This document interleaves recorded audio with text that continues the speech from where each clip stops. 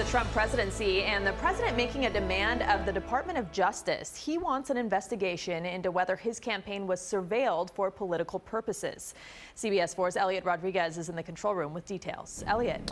Well, Ruta, President Trump met at the White House this afternoon with the Deputy Attorney General and FBI Director after complaints by the president that the FBI spied on his presidential campaign. As he is known to do, the president is attacking the FBI and the Justice Department and accusing them of planting a mole in his campaign.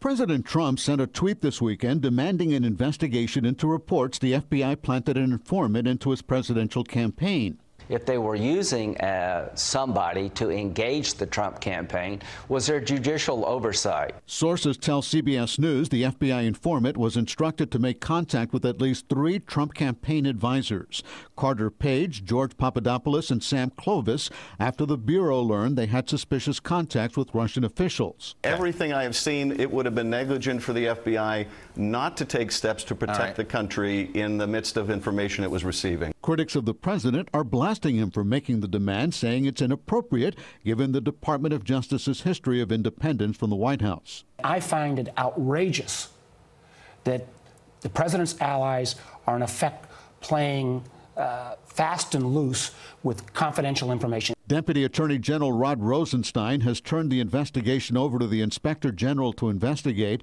whether there was any impropriety. He said if anyone did infiltrate or surveil participants, we need to know about it.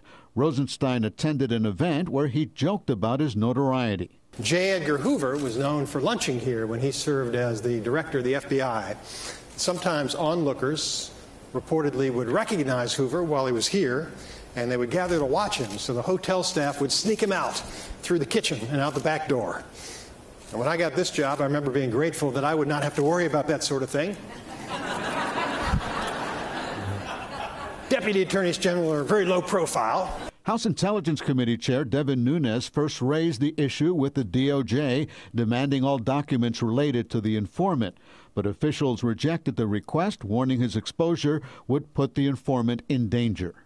Now, CBS News has not revealed the name of the informant, although the name has been released in other media outlets on the internet. Democrats say President Trump is simply trying to undermine the special counsel's investigation by calling the informant a spy and demanding an explanation of his role.